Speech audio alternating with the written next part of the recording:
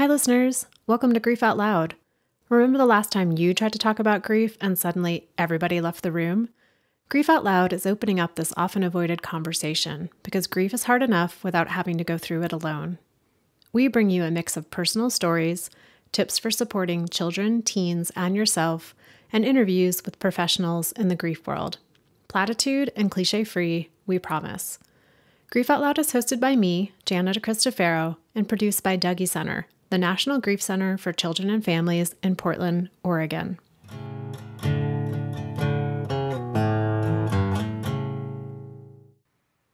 This was meant to be a story about grieving in a foreign land, of being British, but living in France when your fiancé dies, leaving you with 2 young children. A story of navigating the logistics of cancer treatment and funeral planning, all in a different language. In the end, it is a story about that, but it's also the story of the accumulation of loss in a very short period of time. Rebecca's mother died of cancer in 2013. Her fiancé was killed in a car crash less than a year later in 2014. Between then and now, she's also had a number of family members and friends die, and she's gotten married and had a 3rd child. In other words, she's been living life as many of us do, with joy and grief existing alongside each other. But in talking with Rebecca, you'd think she was decades older, given just how much loss she's experienced. A few notes. Well, maybe just one big one. We were recording internationally, as Rebecca still lives in France, and the recording platform was having a bit of a temper tantrum. So there are a few spots where the sound gets a little wonky. Okay, here's our conversation. Rebecca, thank you for making our international time zone challenge work to join me today for Grief Out Loud. I'm looking forward to talking with you. Thank you very much. So have I. Really been looking forward to it. And Rebecca, you first reached out to me, just to thank me for the podcast and shared that your mom had died, that your fiancé had died back in 2013 and 14. But in talking with you, it seems like you are just really surrounded by a lot of grief and loss these days. And I wondered if you wanted to share about some of the other people in your life who have died as well. Yeah, like you said, the first people that I lost was when I was 22, when I lost my mum in 2013. And then my fiancé just over a year later. We had a little bit of a break from losing people for a few years. And then just before the pandemic, I lost my granddad and my great uncle. Then after that, it unfortunately has now gone back to losing younger people. We've had one of our guys from our friend group, he died in his sleep. He was only 34. He was one of my fiance's best friends. He was a lovely guy, and he really took it hard when my fiance passed away, and he was never quite the same after that. And but he was such a loud guy, like center of attention, and he's left a big space. The reason why I found your podcast was on the 19th of June. Unfortunately, I've lost 2 friends in a car accident. It was a head-on collision with another vehicle, and it's come out recently that the other person was under the influence, and that's what caused the crash. And my friends were 25 and 30, and they were talking about having kids, and they were going away soon. And again, just most lovely of people that are gone now. And it just, every single time that something happens, I think, well, that's it now. Nothing else can happen, can it? And it's, like them loyalty cards that you get in shops. That's what I kind of feel like I'm doing, but with grief. We've had some friends that have lost their baby, my cousin.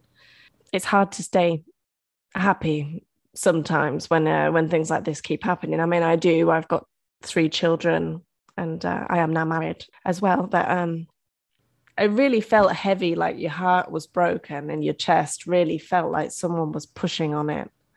So I really get why people say it's heartbreaking and someone's heartbroken, because it really feels, it's in that area. It feels like someone's pulling it out of your chest. Yeah, I don't really know how to finish that off. But yeah, it's just timeline of grief and losing people. And you try not to make life about just about that. There are lots of good things in life, but it got me down. And that's when I found your podcast, and it really helped me listening to you and then other people's stories as well.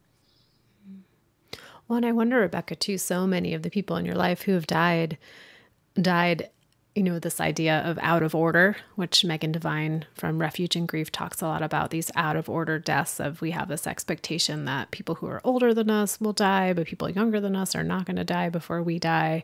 Young people aren't going to die. Babies aren't going to die. And how has that changed your perspective on life or how you live your life?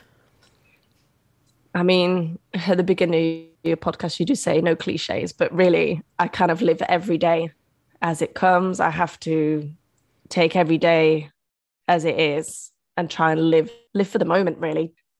Try not to let it get us down, because there's so much good in life as well. And there's, like I mentioned, I've got 3 children from the age of, I've got 11-year-old, an 8-year-old and a 2-year-old. So I've got to be happy and live for them. And just because, we've had a lot of grief, it doesn't mean that that's what we have to live every day. Just try and do things for them and move on to happier times while we can on those days, and then feel sad when we need to feel sad. It's an up and down.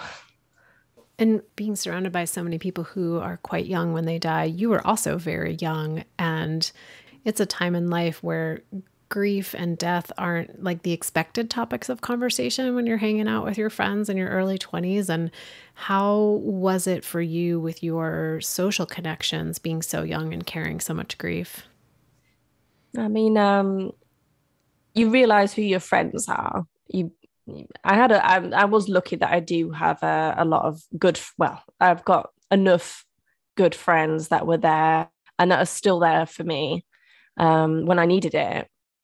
Yeah, it did change the subject of conversation. Like you say, you go from talking about, oh, how drunk was this person the other day, to remembering things that people that we've lost now have, reminiscing and just talking about, we talk about death quite a lot. We don't as much now. We try and, the conversation just leads you elsewhere, but it changes a whole friend group.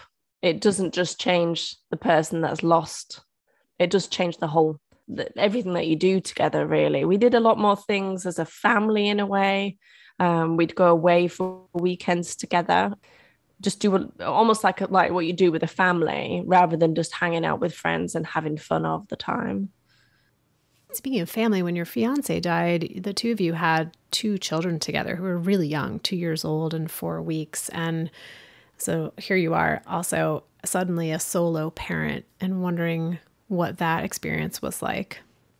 Well, I think going from 1 to 2 children is very hard anyway, minus the grief. And then suddenly finding myself alone with 2 children, even though I did, like I said, I did have a good support group around me. It was very, very hard. But the amount of love that I have for the kids I just concentrated on them and doing things with them. My fiance's parents, who are called Mark and Sue, I'm really close with them. We have a really, really good relationship. Obviously, they love seeing their grandchildren. They live in France as well, with not far away from where I live. That brought us closer together. I mean, we're close anyway, but it brought us closer together because we've been through trauma together now, and they've lost their son. And he was an only child. They were a big support for me. I went to live with them for a few months, so they helped me get through the first bit. And then my dad lived closer at the time as well, so he was there. So a lot of people stepped in to help. Yeah, I was lucky in that I did have a lot of people that were there, because I think it's because my fiance was such a nice, he was a nice guy, always happy. So he attracted those types of people, those types of friends. I'm quite a positive person as well. So it was just the right type of people around us. And it just helped get me out of a darker place. And for your kids, as they've grown older, what have they needed from you in their grief, or what have they just needed in their grief about their dad? It's more as they've grown. My daughter, my eldest, Caitlin, was not even, I think she was nearly 3 when her dad died. And so at first she didn't understand. When you're 3, she was only just starting to talk a lot more and everything. And it was the explaining the fact that death is permanent. Like when my mum died, she was really tiny. She was nearly 2. So you don't really understand at that point at all. And then the year after with losing her dad, they just don't really have any concept of time. And it was more, I'd explained that that daddy had gone and everything, and then she'd forget about it for weeks and then be like, oh, where's dad? Just kind of drop that in the conversation, and it kind of shocked me every time. And I used to try and not cry, well, not just burst into tears every single time that she mentioned him. And then that just went forwards and back for a few years. And then as she got older, when she got to about 5 or 6, she just non-stop questions about her dad, because she was old enough then to understand a little bit more what had happened. She had all these questions that I just wasn't ready for. But she does have a few memories with him, and we try and talk about those memories often so that they don't get lost. It's just little memories of him, of her playing with her dad. But my little boy, who was 4 weeks old at the time, he obviously doesn't remember his dad. And we don't even have that many pictures because he was only 4 weeks old. We've got a lot of pictures of him, but not really with his dad. My son had a difficult time a few years ago, again, when he was about 5 or 6, when he was understanding what had actually happened in a way that he could express his feelings about it more. And again, with all the same type of questions, like, but when's he come? But a lot of it was, are you sure they're not coming back? And that was hard to get across to the kids. And I went for a little bit of counselling, bought some books, and we had a look at those together to help explain to kids in a way that a kid can understand, because I was having trouble understanding it myself. So it was hard to explain to a child what had happened. Yeah, it can be so painful for the adults when kids do hit that age of trying to make sense of like, but when someone dies, that means they don't ever come back. And so then they ask the same questions over and over again. And I feel like they just reflect back to us as adults the same disbelief we carry in some part of ourselves, even though we get it. Like, we know when someone dies, they don't come back, but there's still a part of us that's like, but what just happened? The surreal nature of it. And I feel like the kids just reflect that and kind of poke at it for us. It can be really painful as adults. Yeah, and when they're really little, they're just so like blasé about everything. Like, they'll just come out to it. I mean, a few times my eldest just came out randomly with it. We went somewhere and there was a kid there, and she just basically went up to him and said, "Hi, my name's Caitlin and my dad's dead." It was very, oh God. And then the kid was like, "Oh, that's fine. Mine's alive." Or something like that. It was really, they were fine with it, but all the adults were like, we all froze, and they were absolutely fine at that age. I mean, 3 and 4, everything's just so, oh, okay then, to a child. Yeah. I sometimes envy people being that, kids that age being able to talk so matter-of-factly about things as a way as an adult. It's like, oh, how do I bring this up? When do I bring it up? How are going to people react? And they're just like, my dad's dead. How old's your dad? Yeah. And they're much more accepting of one another, I think, because they haven't been socialized into the reality for so many of us, which is that people freak out and don't know how to respond if we bring up the fact that someone has died, or bring up our grief or anything like that. Yeah. Yeah, well, the awkwardness comes with age, I think. Lucky us. Yeah. They always told us we would grow out of the awkwardness, but some of the things that we deal with as adults, I feel like we just grow more into the awkwardness about it. Absolutely. So the other unique aspect of your situation, Rebecca, is that you are from the UK and you were living in France, still living in France, when your mom died and when your fiancé died. And I wanted to talk a little bit more about what that part of your situation has been like to be, I think you used the word a foreigner in a country that's not your home country, when you're navigating not only the emotional part of grief, but just the logistics of grief too. And when someone dies, all the things that need to be done. Yeah. I mean, I think it would affect families more when someone died here and they want to have the body sent back to the UK. That would be a whole different thing. I mean, I don't have experience with that. In France, I don't know how it is in America, but in the UK, if someone dies, it's quite a few weeks usually until the funeral. I don't know whether it's just because that's the delay. I think that's why it can be about 3 weeks. So for logistics for family to get over, like if I needed to get back to England for a funeral, I have a few weeks to play with that. I can kind of try and organize myself. Whereas in France, it's maximum 7 days, or three to 5 days is the norm after someone's died until the funeral can happen. And you can't legally go over that. Oh, it's a law that it has to happen within 3 to 5 days. Yeah, exactly. When it was my mum, she died she got cancer and died in hospital. It was an illness about a year and a half. And she wasn't even, when she got diagnosed, she wasn't even 50 yet. She was still quite young. When it's in a hospital, it's like a different procedure. You have to go to a certain funeral home in the town where she passed away. It was very, I speak French. I'd say I speak fluent French. So this made it easier. But still, I didn't know the word for coffin. I only know French. I moved over to France when I was 14 and just had to go straight into school and learn in like a normal French school and just sit in class and try and learn French at the same time. So it was quite hard. There were other English speaking students at the same school, and we all had to do the same thing. So, but day-to-day conversation is how I learned French. You don't really talk about coffins very often in day-to-day conversation, like the word for tombstone, burial, or cremation. It's all words that I didn't even know the word for it. I mean, there's some words like cremation is very similar in French. It's just basically the same word, but with a French accent.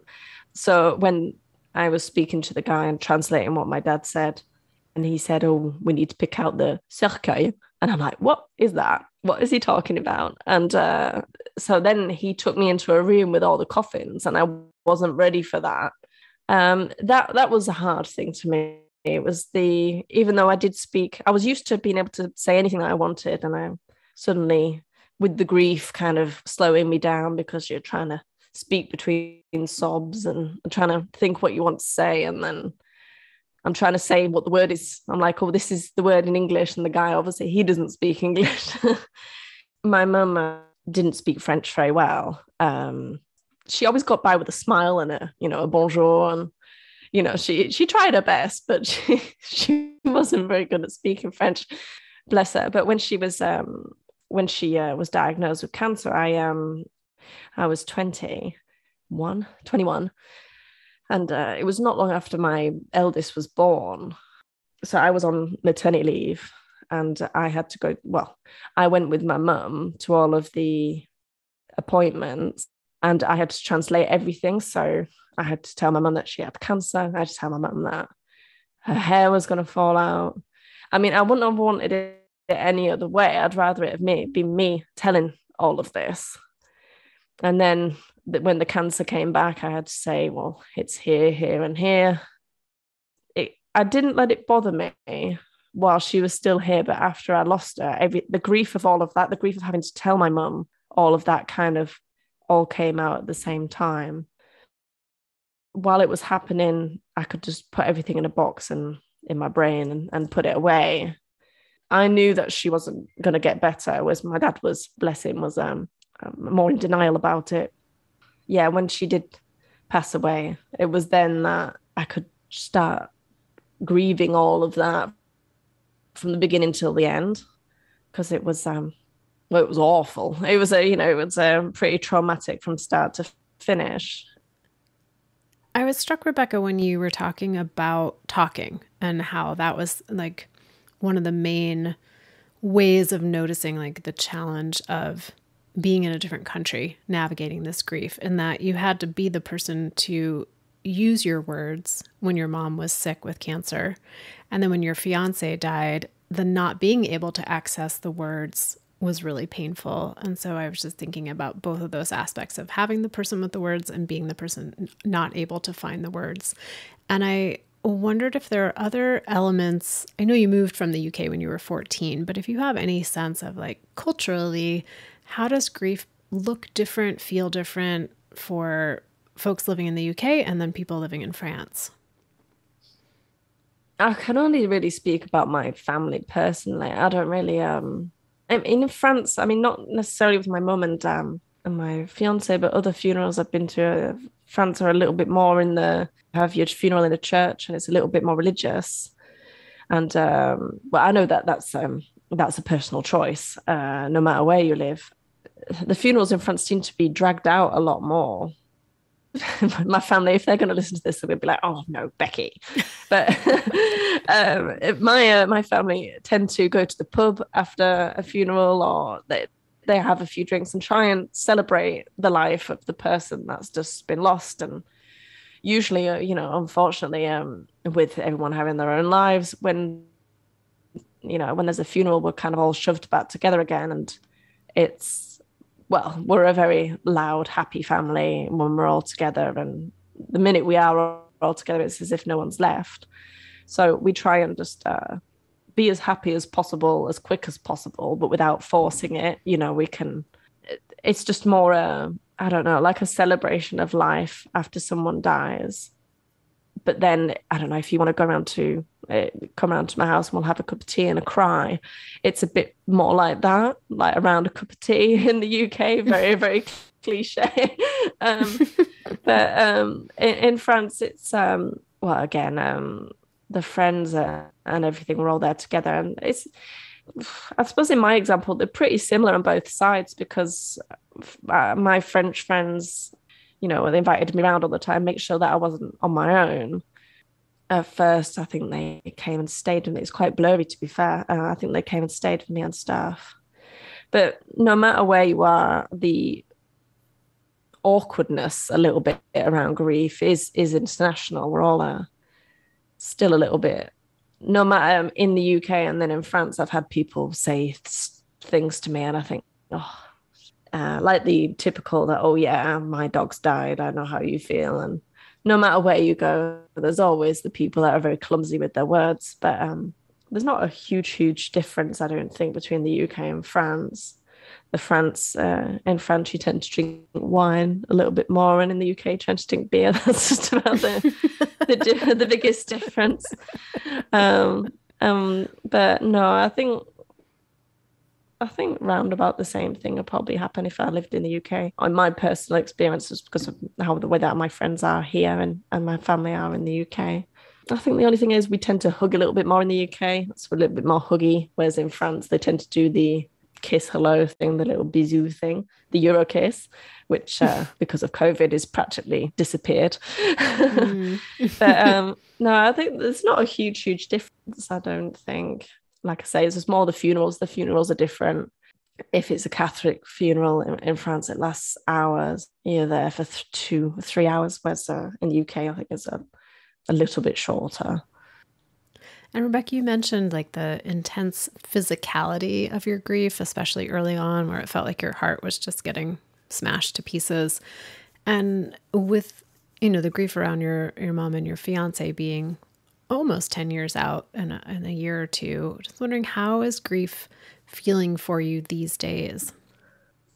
Day to day, it's been okay. I kind of have my little moments that I need to just go out and do something. I'll go and visit places where my mum liked to go, or there's lots of things that I tend to do or say that actually my mum used to say to me, and I'll say them to my children, and that kind of, it'll automatically come out. I'll say something and I think, oh, my mum used to say that to me, and it give me a smile. And I'm more I smile when I think about them now rather than cry as much, even though there are those days where you do shed a tear, and you just think about how much space they filled, not physically, but the love, and how much they were there in your life.